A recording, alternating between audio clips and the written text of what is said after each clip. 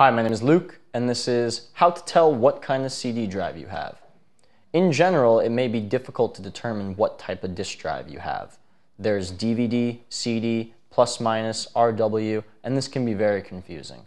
One way to tell what type of drive is in your machine is by first clicking on the start bar. Then click on Computer or My Computer. Here you'll see devices with removable storage. This is where any and all disk drives you may have will be listed. Their title or name should be apparent right from the label. Mine is a DVD RW, meaning read write. For more detailed information, you can right-click and go down to Properties. Then at the Hardware tab at the top, you can see the different drives listed. Highlight the drive you want and then hit Properties. This will give you even more detailed information. And that's it.